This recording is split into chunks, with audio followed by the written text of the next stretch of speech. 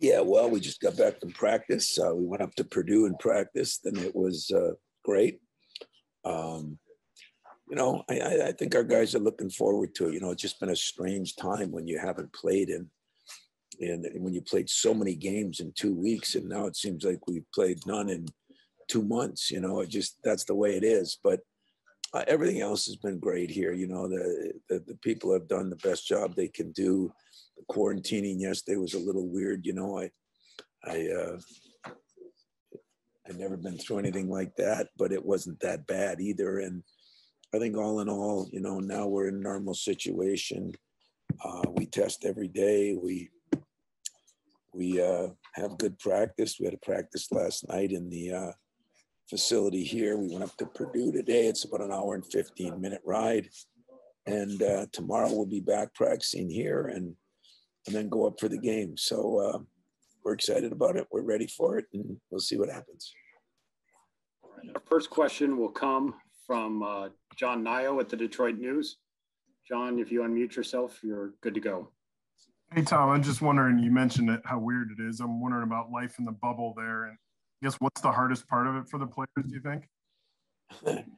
It's not a bad bubble. I mean, we're at the JW Marriott, so there's been worse bubbles, But it's different because you really don't leave your floor or the room I'm in right now, which is our film room and our food room. And those are the only two rooms you're really allowed in. You can't really go outside for a walk or things like that. So, there's worse things in the world. There's people have been through a lot more than we have. And right now, it's just different, but it's not necessarily a bad different. Those guys are used to having roommates, et cetera. Is that part a little different too? I mean, these guys are a little more isolated than normal, or are you? Yeah, I think it is. I mean, they're used to, sit there in the room, watch a game or BS with each other, all those things. And now you don't get to, but every once in a while we have a stretch out in the hallway and we try to do some things to keep them together. We'll have some meetings down here. We can do that. So it'll work out, before you know it, we'll be playing games. And if we play on Thursday, once we play that game, if you win, everything gets crazy, and then you're back to one-day prep. So we're just trying to get through today. And then by tomorrow, it's day before a game and it's game time. That's kind of what we're looking forward to. All right, our next question is going to come from Kyle Austin at MLive, followed by Chris Solari. Tom, speaking of strange, just wondering what it's like to be up there at Mackey and have an NCAA floor there and kind of know you're playing a game, an arena you're so familiar with, but obviously not playing Purdue. And is it a chance to kind of exercise some of your recent Mackey demons there? Well, I called Painter on my way up and I said, hey, the least you could do is tell your wife we're coming over for brunch.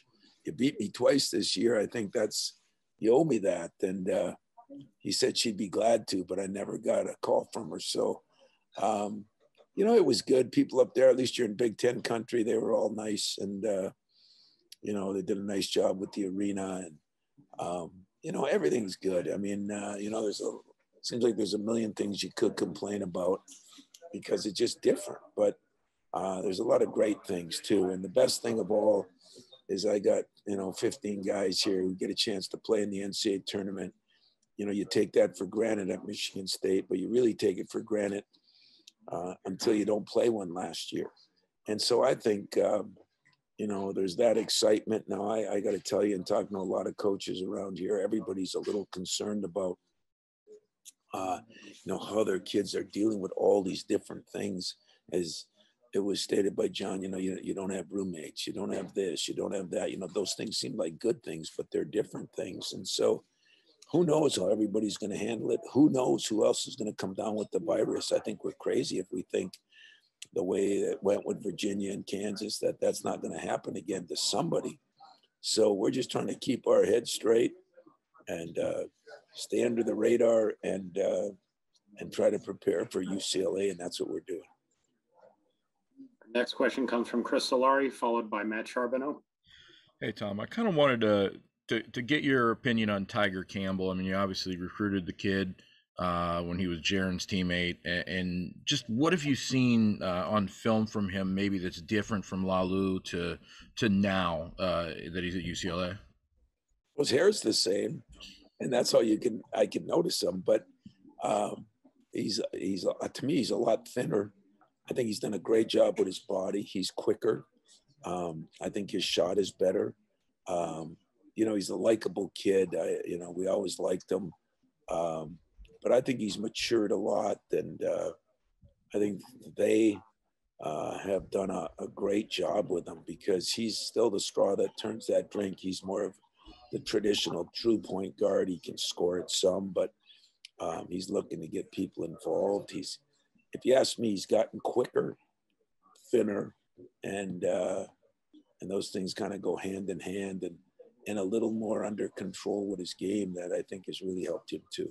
And from the coaching standpoint, you obviously have played UCLA the last 2 years. How much does that familiarity maybe help when you're in such a new environment in the first four and playing in obviously you played at Mackey too, so that's a different. I don't know if those things help much at this time. I've known Mick for a long time. I knew him when he was at Cincinnati, and or back when he was an assistant with Hugs. And the one thing that's bad is the West Coast team is usually a little softer over the years, but Mick brings a Midwest flavor to it. His teams are tough. He's done a great job building that program again. Last year he had some problems. Kids didn't want to buy in, and now he got kids that have bought in. And I have a lot of respect for Mick and the way he's done it, and doing it in an environment that's not as easy to do it in. So, he brings a smash mouth kind of team, and it'll be a different team than maybe some we've played out west. Next question comes from Matt Charbonneau, followed by Brendan Quinn. I know this is the ultimate one game at a time sort of setup, but you've made deep runs with all different seeds, all different levels of team, different types of team. What is it? Has there been one thing that's consistent in all those teams that have made deep runs? And do you see something in this team? Again, I know you haven't played a game yet. Is there something in this team that could make you think maybe they've got it in them too? Well, when you see the last 2 weeks of the season and how we played, you do get excited about that. And then you see, the last 2 weeks of the season and a couple games we played. Now sometimes it's matchups. Like Maryland might not be a great matchup for us, but when you can play with a Michigan, Ohio State, Illinois, you could argue Illinois has played as well as anybody, and we beat them the soundest of the three when they were fully loaded. So I think we have some potential for that. I see that in our team. The consistency has been the problem, but it's a little different too. Normally we're going in and you're preparing for 2 games. Now you go in, you're probably underdogs in all 3 games. And so it's a little harder to look ahead. I still want to win the weekend. The weekend just became a little longer. And so, in this year of the pandemic, in this year of 2020, it's 2021 now, but I might as well experience some more new things. And, not ever playing in a play-in game. That's a new thing. Not ever playing, 3 games to get out of the weekend. That's a new thing. There's a lot of new things, but just think if you accomplish them, they'll be really cool new things. And considering that, obviously we know the finish to the season, but then now you've had 1 game in the last, whatever the heck it is. Do you feel like this is probably the freshest you've been just based on the reality of the schedule? And is that a good thing? It's funny because you can say that if you want to talk about the cup being half full. If you want to talk about it being half empty, you'd say, God, you don't play a game for 7-8 days after you've played, every other day for 2 weeks. Nobody knows how that's going to affect us. I do think we're going to be fresher, but, laying around worries me too, because, we can't do the things that you'd want to do, so you're spending a lot of time laying in a hotel room, which I'm not sure is good either. So guys, it's everybody's guess how everybody's going to react to these different things. I think you're going to see some teams that aren't as good, beating teams that are as good. I think you're going to see some teams that are really good lose games. I think you're going to see some strange things because it's going to come down to how everybody handles the adversity they've all been placed in. And it's not been bad, and it's been the same for everybody. So it's even. But I can't say that I have a blueprint to tell you like I normally feel. I just do feel like we're excited to be here. You know, and I know that 3 weeks ago, you know, nobody gave us a chance, including probably most of you and hell, probably maybe even me. And we fought our way through that. That took some courage and guts, and I'm proud of them for that. So hopefully we can build on that and look at a team like Maryland. Why didn't we not play well against them either time? You know, sometimes there's bad matchups and you just don't play well against certain teams. And let's hope it was that way. Because other than that, in 7 of our last 10 games, we played pretty well. And 9 of our last 10, we played quad 1 team. So I'm not worried about facing anybody in this tournament. I mean, I don't feel comfortable with UCLA and BYU or Texas, but I don't feel afraid of UCLA, BYU, Texas, or anybody else because we truly, truly have played the best teams in the country on a night in, night out basis, especially that last 2-3 weeks. Next, we'll go to Brendan Quinn, followed by Graham Couch. Hey, Tom, it's such an interesting matchup. You guys mirror each other in a lot of ways and then don't really at all in some other ways. And I wonder, you know, for you, what do you think are the biggest similarities and differences between you guys, playing style-wise, personnel-wise, whatever? You know, they don't play real big and we don't play real big. You know, I think they are a tougher team and pretty good defensively, and they've been a little sporadic offensively too. And he controls things a lot more. They don't run like we do, but we do run a little better. The Juzang kid from Kentucky has played well for them lately. And of course, their point guard is, you know, he's been in the system now for 3 years. So, yeah, you're right. There's some similarities. There's some differences.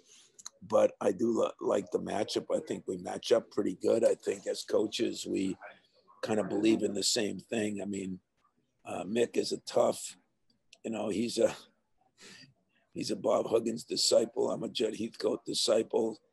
I don't know if that's good or bad or indifferent, but it's a hell of a lot better than this golf swing I'm looking at of you on the golf course here. So I'll just say that we do have some similarities. For a West Coast team, I think they're different than a lot of West Coast teams because he came from the Midwest. Gotcha. Thanks, man. Next question, we'll go to Graham Couch, and then we'll have Justin Rose.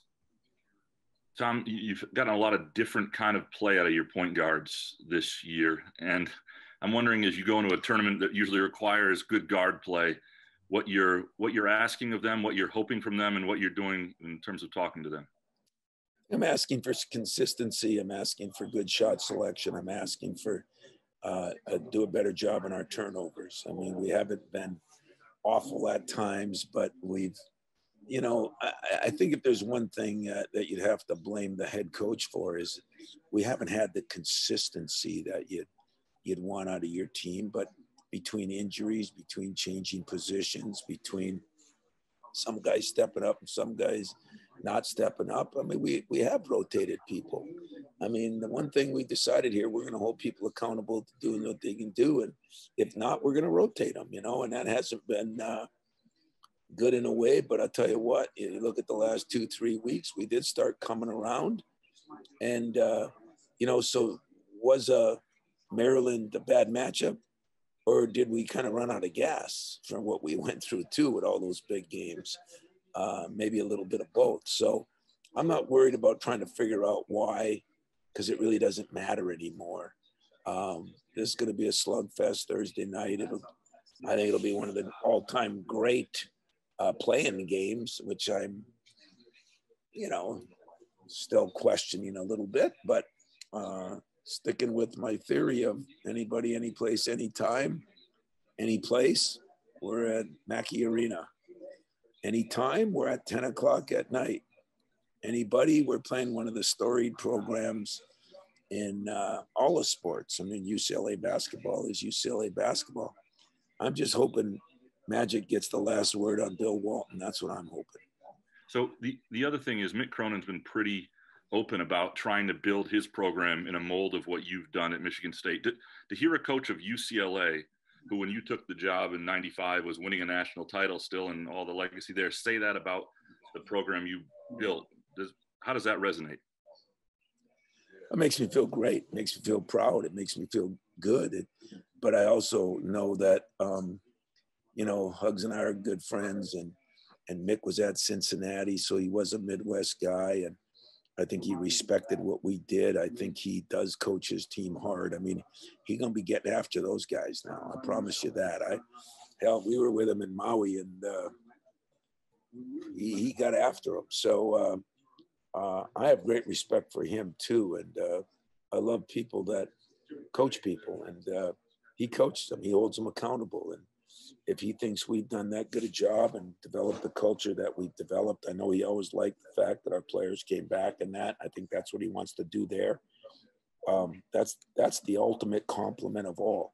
But he ain't taking no backseat now. It's not like he's a rookie. He's been in this for a while too, and he's done a hell of a job at Cincinnati and a hell of a job there. And so I think there's mutual respect, which is great to have in these games and these days when I think so many coaches, as you saw in some of those conference tournaments, you know, the Alabama, LSU, I mean, coaches are fighting each other. You know, I'm sure we'll be mad at each other, but there'll be great respect, and that's kind of what you want. Our final question today comes from Justin Rose.